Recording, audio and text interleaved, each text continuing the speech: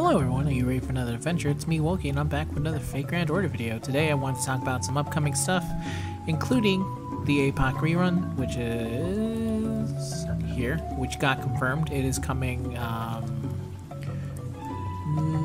the 10th, 4 days after this starts. So let's get into it. So first of all, the Atlanta Story Clear support campaign, I didn't make a separate video for it just because it's so, I wanted to wait till the next Apoc event was confirmed, which is a rerun. Basically, here's all you need to know is that if you clear Atlantis before the 14th of April, you get 10 sync quartz, and also half campaigns are going to be happening, 1/4 AP for Arc 1, 1/4 AP for Arc 2, and half AP for Arc 2, which is Yugistra to Atlantis. Pretty nice. And yeah, all you really need to do is just beat Atlantis and you're pretty good to go. So let me see, what is the 1/2? The 1/2 only applies for the first time with the request. Oh, this is for free quests. Okay, but this only is here for the 6th to the 9th, because free quests and 1/2 AP campaigns very rarely happen because you can grind these. So that's why these are always shorter than these. But yeah, that's basically it. There's no banner to come with it, so if you're looking to pull for Super Orion, that ain't happening.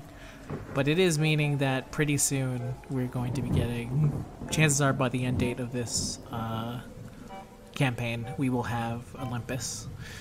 So next, Apoc. So here's some things you need to know. It is a raid. The raids are scheduled in such a way that I think, oh god, what happened? Okay, I lost access to everything. We're good here, but basically there's 4 raids. You don't have to worry too much. You should pay attention because raids are... I like how I contradicted myself. The reason is that there's eventually going to be a stage where like Jack the Ripper will be coming back and stuff, so you can raid and fight her again.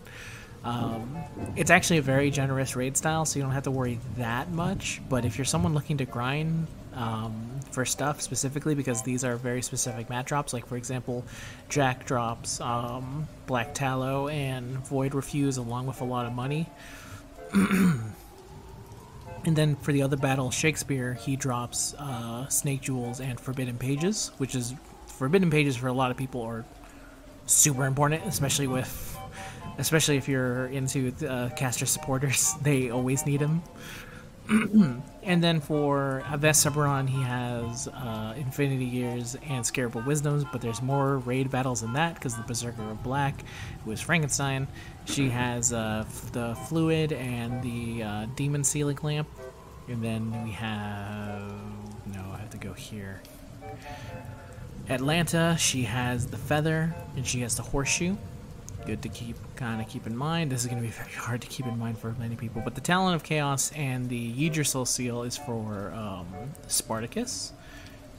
And then for Mo's raid, she has Dragon Fangs and the Spirit Root. For Jack comes back, Fran comes back, and this is all for stage 3. And then we have stage 4. This is where basically everyone comes back, I'm pretty sure. We got Shakespeare, yeah, Caster Red, Vlad. I'm trying to look for Vlad. I must have missed him somewhere in there just because there's so many raids in this fight. Iron Stakes and Beast Cholis. I don't know how to pronounce that specific word, but that's what his raid drops. Semiramis gives Heart and Chains. Just to be sure here. Lancer Black, still Vlad, still Vlad. Okay, go to Arrow 2. Probably not Arrow 2. Where am I? There we go. Go here. Karna. Karna gives Bones and Bloodstone Tier. Semiramis, Vlad. And the reason there's 3 is because all 3 of these dudes are going to be available at the time during this event at the exact same time. So it's a lot to kind of keep in track. Let me see. You know what would be really smart of me to do? On the final day, which is Raid Quest Stage 5, basically everyone is here. Pretty sure it's absolutely everyone, so you can farm to your heart's content on this day on the specific dudes that you need. So keep that in mind. Look for the things you need to specifically get. The feathers. This is just too much to... I would need to make a much longer video, and maybe I'll do that for something separate if you need more help with this stuff. But there's going to be plenty of raid battles. You don't have to worry about there being like missing stuff because this entire event is basically one giant raid battle, and you kind of need it for the points reward stuff. This is where you're going to get a lot of your points. So, next. So it is a rerun. The free-to-play character for this one is Sieg. A lot of people burn Sieg in the JP side and on the NA side. I don't know why they did it on the NA. Actually, I do. I think it was before she was revealed. But in the past, Sieg was usually seen as, well, one, people don't like his character. There's no fighting that. I will say FGO does a lot of good things to make his character better in this specific rerun. And I actually think he's much better in FGO than he ever was in his original series. As someone who has not read Apoc but watched all that anime against my better judgment, by the end of it I was absolutely hating absolutely everything about Sieg. So for FGO to kind of make me cool down where I'm saying, well, if he's in FGO, he's good, it shows how well they've done by the character. They've done better by this character than they've done a million characters. But the point is still that a lot of people don't like him because either he's a bad character or they took Jean away from him, either one. They burned him, and which is a shame because he's actually a fantastic caster arts farmer. He might be one of the best still, even on JP. And he's for free, and he's a 4-star, and the reason he's good is that he has a lot of like arts. He has like a passive skill that increases his arts performance. He has a 3-hit arts performance, which is pretty good. It reduces their defense. He has built-in NP generation rate increase, which is pretty good. He has Matraf C, which is okay. This actually doesn't help that much. But he has a way to charge his own NP gauge, which is very nice, so he's actually very easy to loop with. Especially thanks to that NP generation upgo. So if you're someone a little bit more free conscious and you want to try to test out caster looping, eventually, the funny thing is that you don't a lot of the time need, which is why a lot of AoE casters kind of get a little bit disrespected, and especially single target ones, is that you usually don't really need them all that much, but when the situation arrives where you need them, it is always fantastic. It is always very nice. Anytime I have an event where I'm like, damn, I need an AoE, strong AoE caster, I have Nursery Rhyme, and I'm like, oh god, I'm so happy that I have her here to back me up. And it's funny to say when I'm like, oh yeah, Nursery Rhyme, but the same thing goes for single targets. There's always going to be events outside of even farming or specific stages where it just is helpful to have a certain like ace up the sleeve, and Sieg is definitely one of those. So I would suggest putting away any bias you have towards him, and if you're someone, especially if you're free to conscious, look into maybe not building him up right away, but at least having him there as an option. Always nice to have multiple options.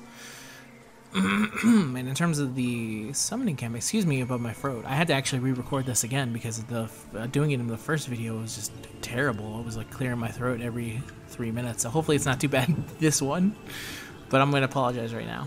But anyway, the raid up servants. This is a very weird raid up because all of these are basically, except for, yeah, the limiteds are Amaterasu, Semiramis, and that's it. But when this banner debuted, it had Achilles in it, and he was a free character, so he's always in the banner. Oh, the other one that's limited is Astolfo. So unless you are a huge Astolfo fan, which many of you are, I think this is going to be a pretty easy skip for most people because not a lot of fans of Makasu. There are some fans of Semiramis, but she's not the greatest unit in the world. I think that's fair to say, especially for, it's not really her fault. It's the way they've built assassins. It's just not the greatest. Yeah, pretty easy like banner to just kind of skip unless you super care about Astolfo, Achilles, Semiramis, Amaterasu, or Mo, or Jack, or Vlad. The craft essences are okay. I think this one, if you could get it all the way to level 5, is great because it gives NP generation rate up by 15% and a 50% starting NP gauge. But I still think it would not be the best of this type of CE. I think the best one is still probably, where is she? Yeah, this one. Because it gives 25 NP generation, and then at max limit broken it's 30% and 50% NP gauge. So it's kind of like a weaker NP generation rate version of that one. So still, if you manage to get a bunch of them, pretty damn good. Next, I will put the music slightly down. Come on, Donkey Kong, don't be that strong. Some characters are getting a buff. I believe it is Mo, Amokasu, and Vlad. Vlad is getting his... this one right now. Is it Legend of Dracul? It is the third skill. Fearsome Immortal. Grant self gut status for 1 time, 1 turn, stackable with other guts. Grant self gut status for 1 time, 5 turns. It increases own NP generation rate for 3 turns. Great buff, especially like I said, a lot of anytime you get NP generation rate up on a skill is great, and especially for berserkers, because berserkers have some of the worst NP generation rates. So any unit that gives themselves kind of a boost in that is great. He is a single target, and this makes him a really strong single target berserker. What was I saying? Makes him a very strong single target arts. That's the word I was looking for. Arts berserker if you need him. And he is free. And pretty nice, I'd say. So next, we've got Mo. I believe it's called Lion Cigarettes or something.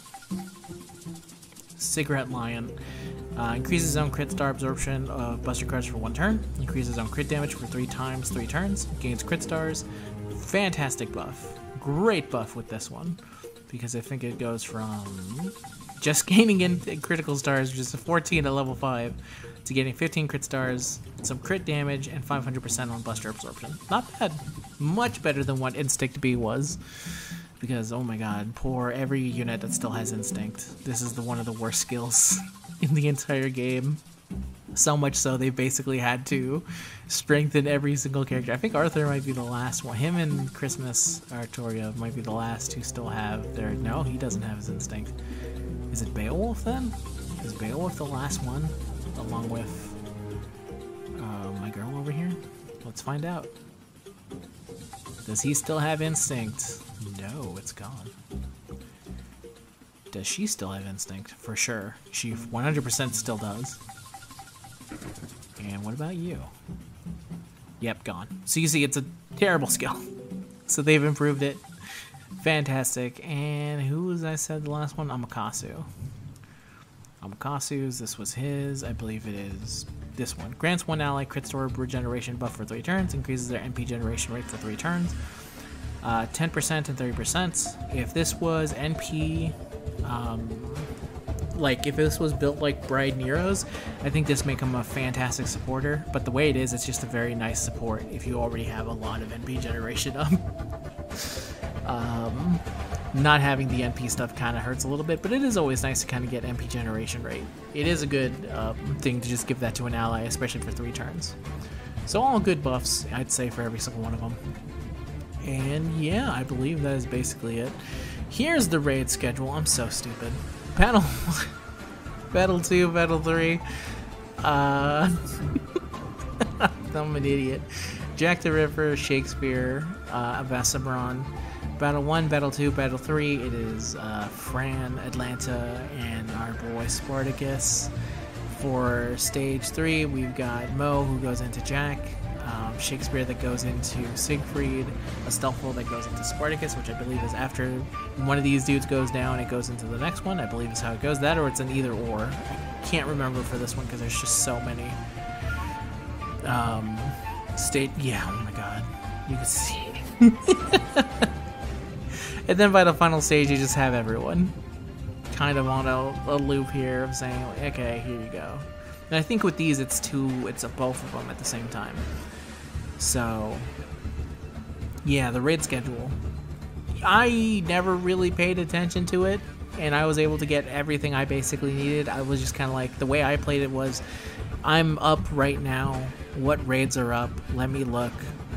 Do I need a material from this? Do I not need a material from this? And then I would grind. That was basically how I did it. And I would suggest you doing the same. It's a pretty good way to live your life. Well, it's a very sad way to live your life. That's sad that I do this, but I wish it was a little bit more sensing of it, but whatever. I don't want to go into an existential crisis. Okay. Yeah, and that's basically it. Yeah, this event. It's a very simple event. It's a very easy event. Shouldn't be too bad. It comes with a pretty good 4-star. The story, from what I remember, is also pretty nice, so it's something to keep in mind. And that's the end of the video, everyone. Thank you very much if you made it this far. If you did make it this far and did not immediately, like, leave the second I completely ignored the raid boss schedule, I thank you very much. I try my best here, but sometimes I record these late at night and sometimes I'm just dumb. So yeah, if you liked the video, remember to always leave a like. Comment down below, tell me how you're planning to do your stuff. I will gladly listen and talk back, usually most of the time. Unless you say something like, I live in your walls, in which case I'll just say, okay, and ignore you. I also ignore first, but it's not because I'm like, I can't believe you said that. It's really just more because it's like, you should just be allowed to say first. You're right, you were here first. I'm gonna let you rock this. I'm gonna let you enjoy it. Enjoy it, my dude, I thank you. But yeah, that's the end, everyone. I will see you guys next time. You guys have a good day. Have a good night. Goodbye.